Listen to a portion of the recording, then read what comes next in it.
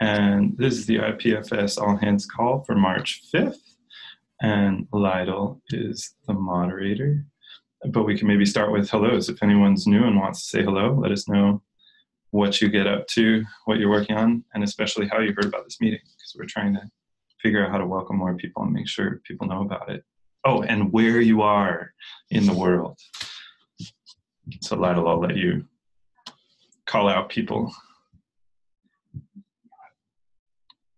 Oh, I don't feel very good with calling out, so maybe if anyone wants to just say something. I see Eric raising his hand. Eric Zenal.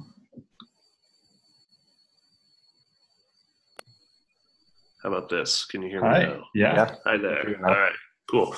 I'm Eric from Andiet. We recently started helping out with Protocol Labs on some projects, and we're excited to be here. Lynn, Nathan, and Lynn, Fritzy, and Heather are also from the team. So join in for the first time.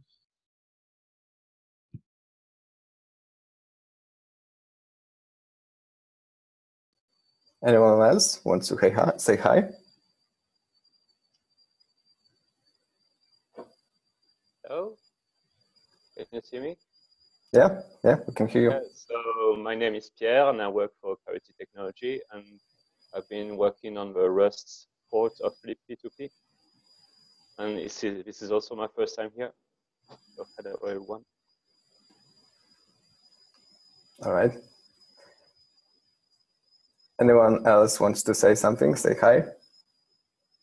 Hi, I'm Lynn. Eric introduced me, but I work at Andiet. I do design and development, and I'm in Phoenix, Arizona. So cool to meet you all. All right. I see that we have notes. 1 second. I'll switch myself to the notes and see what's the agenda for today. So 1 second. Perfect.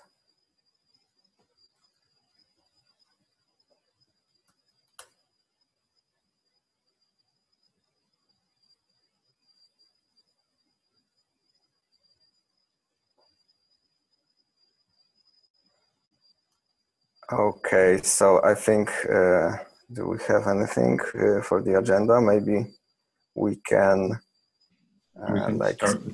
start with Victor's. Well, yeah, let's start with JS IPFS node deployed by Victor. And if anyone else has any new agenda items, go to the URL. To the Volker's URL and add it. Victor? Sorry, I was a bit confused of where to put my thingy. So JS IPFS so far hasn't really been run in our infrastructure. So we've been missing some details about the stability and stuff like that. So now I've done a first deployment of the first JS IPFS gateway. So if you access this URL that I put in the notes, you should be able to see a dashboard that shows the number of peers connected, the amount of bandwidth, the load average of the instance where it's running, and the memory usage currently. So this is still very early. It's missing a lot of details. I'm very sorry about the dogs in the background. And then in the issue that I put in the link as well, there is more information. And if you have any ideas of details that we should log in our infrastructure about this, about the JS IPFS nodes, please write them so we can add the details. And then in the future, we will deploy more nodes so we can see how they act together and stuff like that. That's it. Any questions?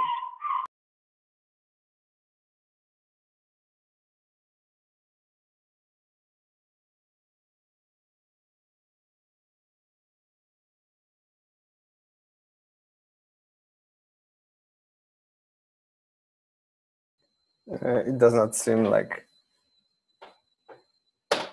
Sorry, I was on the separate screen. So did anyone raise any hand for a question or can we go? Oh, all right, sorry. Yeah, so the next item on the agenda is IPFS 0.4.14, but I'm not sure who Sorry, will that's be. me. All right. Yeah, so we've got a new release ready to get out the door. It's been a while. This one has a lot of improvements, memory fixes, and a few new features. We're just blocking on one final PR we want to get in for before we cut our release candidate, but after that, gonna start moving. You can take a look at the changelog that's pending. Let me post that in the issue. But there's a lot. It took me like several hours to just go through the changes that were in this one. The biggest delay that was causing this is that we refactored the command API library, and that caused several different bugs and little small things that took a while to flush out. But we've pretty sure we got most of them now and are moving forward on that. Victor, where should I paste this? Or not Victor. Lido, where should I paste this? Oh, like to the crypt path Right there. ending with MG. We had like two. I think the one with MG is there. Got it. There.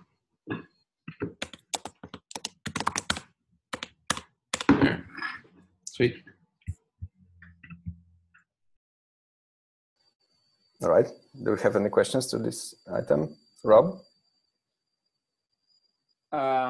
It might be, I just haven't been around for long enough, but is part of that refactoring pulling stuff out into that separate Go commands repo? Yeah. Cool. Okay. I've been trying to map for myself how, because there's the commands repo, and then there's like another thing, and then there's the stuff that's in Go IPFS, and trying to map how those totally relate to each other. So there's like the new stuff has been pulled out. There's still some legacy stuff in the Go IPFS repo. As we didn't want to do it all at once because that would have been like a 20,000 line changelog. So we didn't do that. We left it so there's some code using some commands using the old code, which is like a legacy mapping layer that maps onto the new code. But we're gonna progressively rewrite the commands to use the new stuff. And as we go, we'll be able to delete most of the old stuff. Awesome. I might bug you for more details on like chat or something later. For the notes, what is the repo that these commands are being moved to, the ones that are being moved? The command library is going to be Go IPFS commands. Or CMDS, I guess. What? Is Go CMD-kit also part of that? Yeah, so that's like utilities that are used by the commands library. Victor? Is there still issues, bugs that you will fix before doing the release candidate, or is it frozen now? It's frozen now.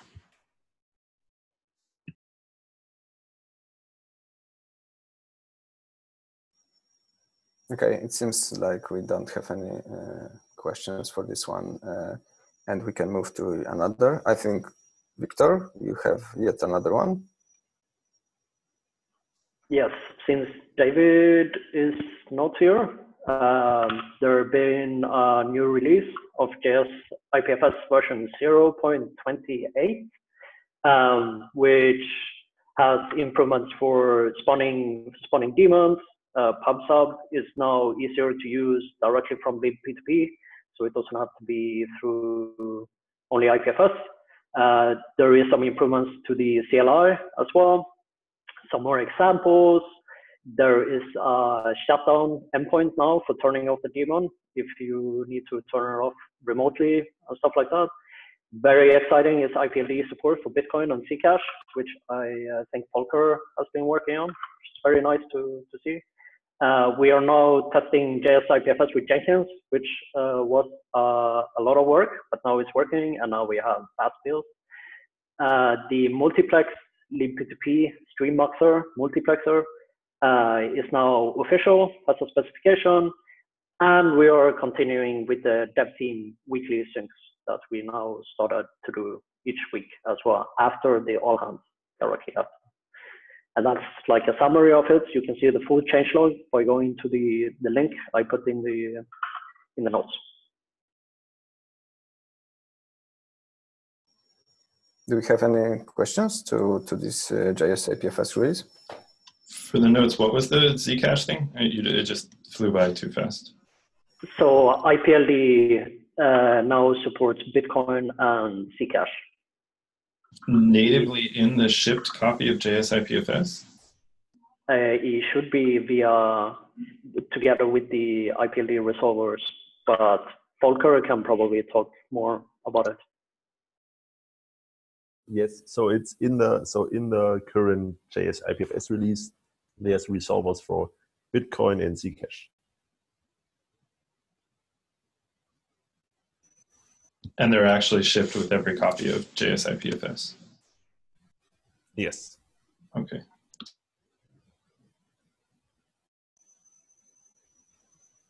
Okay. I don't see any raised hands, so let's move to... I still have a question with that then. So is that eventually are those resolvers, I mean, the whole idea with IPLD is that many people will create resolvers and ship them on their own, and not all nodes will support all resolvers. So is there like a trajectory for moving in that direction that people can hold down and support the resolvers that they want to support on their node? I think Victor was first. So I'm not sure exactly how it will be in the future, but my guess would be that we support some defaults that will be included in the distributions themselves. But then you can add more support dynamically to your own runtime if you need it, as far as I understand. Okay, I think Volker agrees. Rob? Just sort of following on with that, is there a clear list anywhere of what resolvers are built in right now? And also on that trajectory question, like a plan for what ones are planned to be built in the future?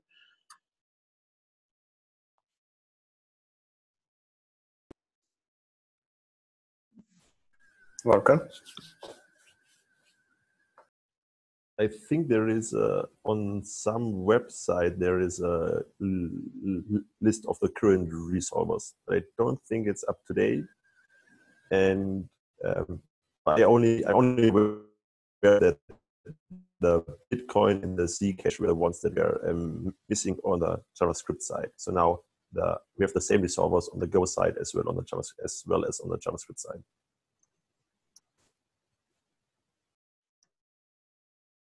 Okay. Could you stick a link to that list of resolvers into the notes? Also, is there anyone on the call who wants us to explain what IPLD resolvers are?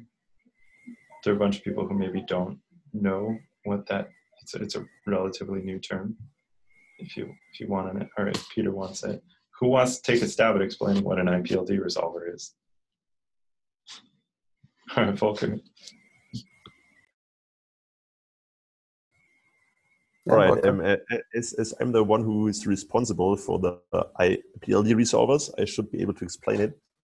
So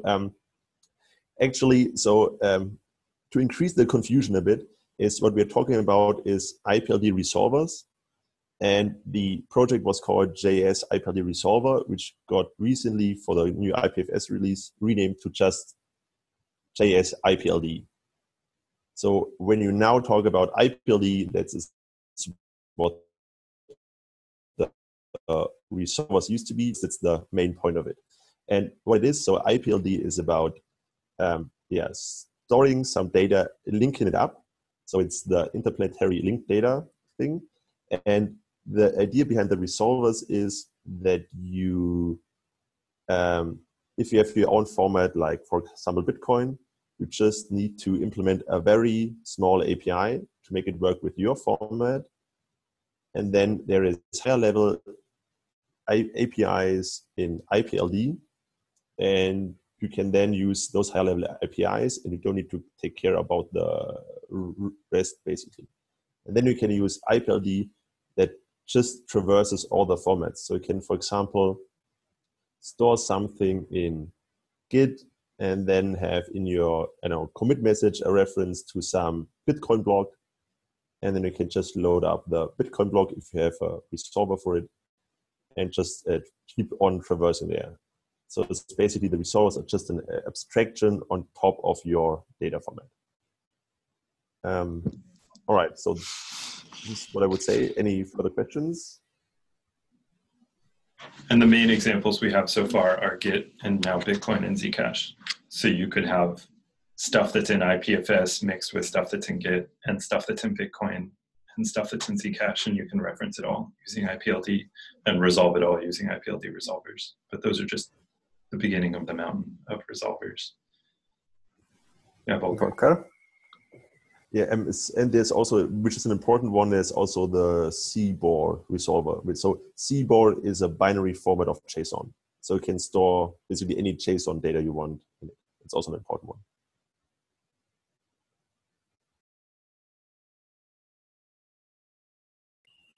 All right. Do we have any remaining concerns, questions?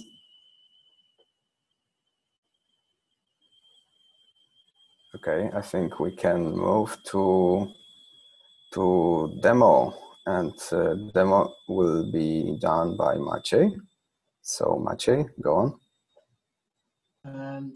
So a few months ago, I created the software libpeer-to-peer node trust, which basically enables any browser to talk to a random node that's running on a computer. So now not only the bootstrap nodes can be connected from the browser, but also the browser can now connect to normal nodes, because the problem with that was that WebSockets, the normal WebSocket server is insecure, and so the browser does not let you connect to that directly. And I had to find a way to use Let's Encrypt certificates to make it possible to connect to that. And now I'll do a quick demo of that.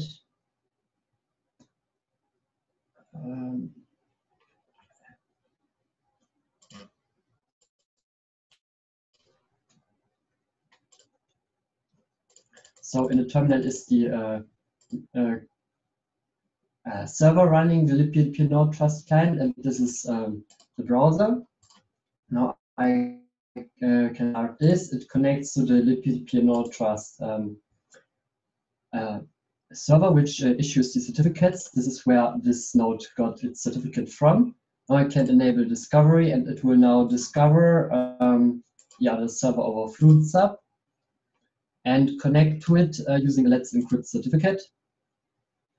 And it does not require installing any certificate authority or special certificates for that. And it also uses a special address to DNS domains, which directly resolve to the IP address, which is also where these certificates are issued for. And so those, for example, this address resolves to this domain, and there can be converted two-way. And yeah, that's basically all this module does. It enables browsers to connect to nodes that run on computers. So the Bootstrap server does not get overloaded.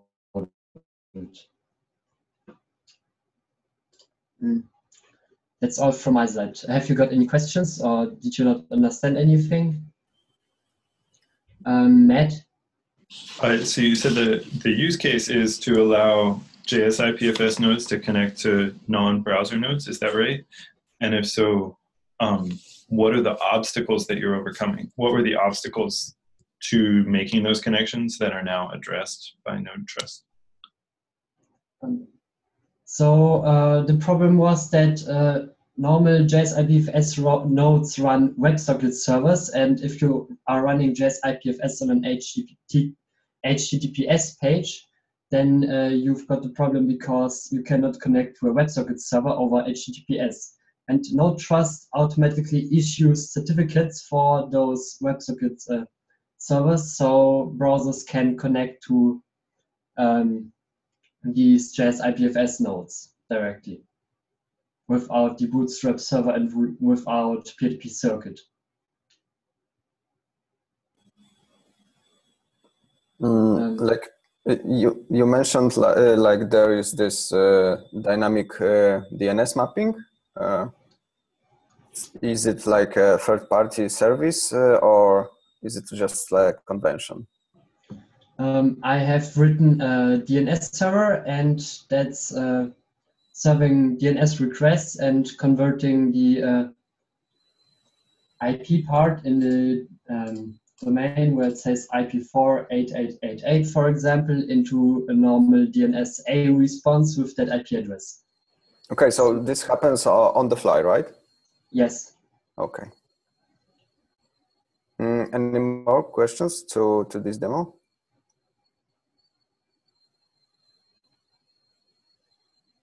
I don't see any raised hands, so I think thank you, Maciej, for your demo. And let me quickly check our agenda.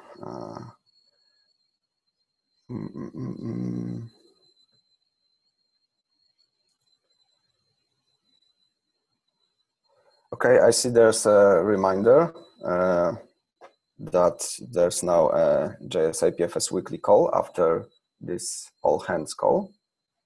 But I don't think there's anything else added since I've been looking at this. Is there anything anyone wants to add or ask? That would be a good time. Well, we've also been playing with the idea of including time in these calls for like just Q&A, sort of anyone to ask anything. So we might want to experiment with that if people don't have further items. But I saw Peter raise his hand. I just want to introduce myself. Can you hear me? Yep. Okay, thanks. I'm brand new to this space. I'd like to help out in any way I can. I think the fastest way I can help out and learn is through documentation. If anybody has any work items for documentation that you need help on, let me know. I don't know if this is the right call to ask that on or if it's the next one. I'm actually working right now on doing a lot of research work around what needs to be documented better and how to structure it. So I try and be on IRC fairly regularly. I'm Mr. Ogrog, MR0GROG on there. Or get at me on GitHub also. There's a new project called IPFS/docs on GitHub, which is where we're starting to tool around with building a new docs-focused site. But it's not very fleshed out with exactly what it's going to be yet. And so bug me about it. It's still in a very like fuzzy phase. And I'm working actually this week, today in particular, I'm starting to publish some of my notes about what I learned from like talking to people and interviewing people about what kind of issues new folks run into and that kind of stuff. Okay. But yeah. Thank you. I'll reach out to you then on IRC. So I wanted to introduce myself. I'm Nathan Fritz. I'm with And Yet. And one of the projects that we're going to be doing is a blog platform DApp. And so this week, my goal is to get a data layer going for all of the metadata. And so I'm looking at using peer CRTD and having signed ops and then checking against ACL tables and all of that. So I want to get all of that working this week. Then And Yet has a week off for a team week next week. And then after that, we've got, then after that, I want to hit the ground running, actually making the DApp. So, yeah, that's what we're up to. or one of the things that we're up to. And I just wanted to say hi.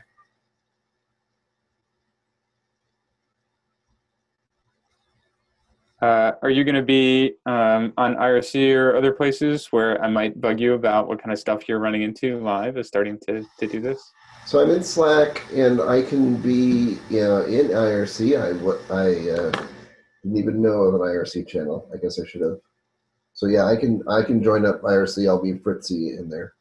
Cool. I'm on both, so wherever. But I would love to, like, if you have time at the end of this week, talk to you about like how your first week working on it's been before you're gone for a week. Okay. Yeah.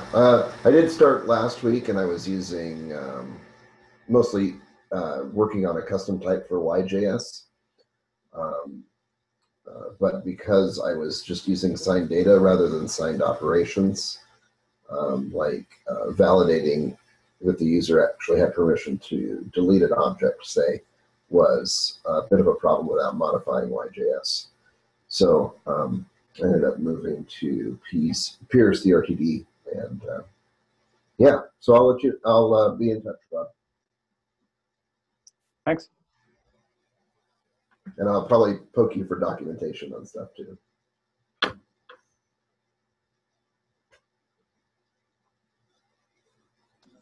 Volker? I just want to say that the JS IPFS call is after this call, which means it's 18 hours UTC, and it's on a different channel basically. So that just people are aware of.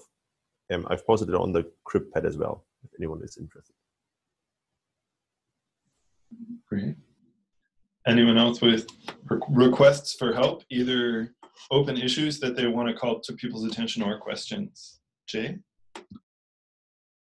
So I posted a couple items in the note or in the chat. In Phoenix, we've been having some hackathons, and we call them blockathons. And we've been using sort of a blockchain with training wheels, or I call it a blockchain bicycle, which is called Naive Coin, which is how to build a blockchain or use a blockchain in 1,500 lines of JavaScript or less. And I was wondering, Juan had talked about doing a demonstration of how to build a blockchain using IPFS. And I was wondering if anybody has done that. I know about a year or two ago, I think it's Christian Lundquist posted an article on building a blockchain using IPFS, but I was wondering if there was any sort of demo that we could reference and start to build blockchains and use cases using IPFS.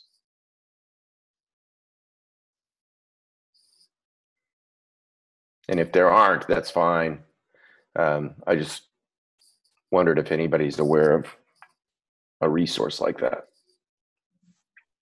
Maybe Jeremy or Hector, do either of you have thoughts on where someone would look if they're interested in building a blockchain on IPFS? Yeah. Depending on like what exactly you mean by that. I wrote something up lately that was just kind of a hack I did. That's writing a blockchain on IPFS. Here, let me post this in chat. There, that's perfect. It's roughly does the thing. I think it's just interesting to look at in terms of like how to structure things. That's perfect. That's exactly what I was looking for. I mean, I haven't looked at it yet, but just based on the name, I'm sure that's what I'm looking for. So thank you.